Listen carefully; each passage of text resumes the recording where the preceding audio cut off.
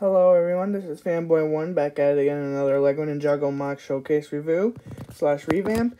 This time I bring you Ronin's salvage mech. So once again, this is a set that I scrapped many years ago but brought it back and I added a lot of my own details and such.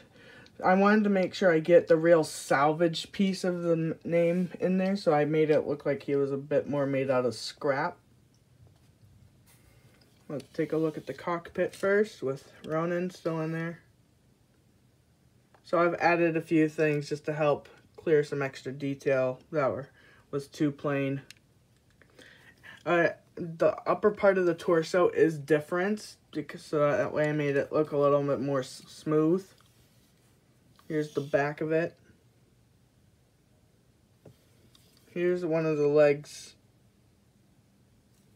They have the same foot design, just the inner detail and the outer detail are different since they're somewhat different in design. He's still got that shotgun piece from like the original.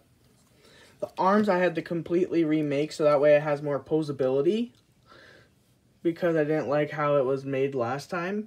The hands is a little bit different. They're on mixed joints and a Hero Factory CCBS smallest little ball bearing joints piece. But yeah, he still got that crossbow on his arm.